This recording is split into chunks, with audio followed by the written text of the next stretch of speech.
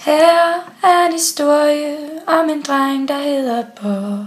Han er 19, bor i Danmark og har ikke noget job.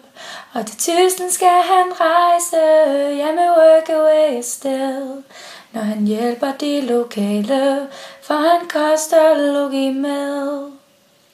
I en måned skal han arbejde på en bondegård i nord.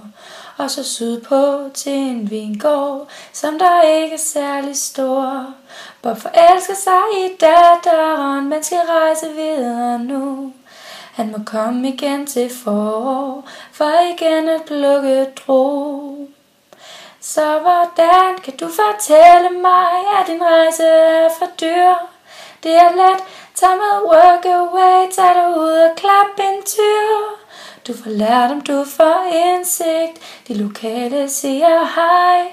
Der er 1000 folk fra Tyskland, der har brug for hjælp fra dig.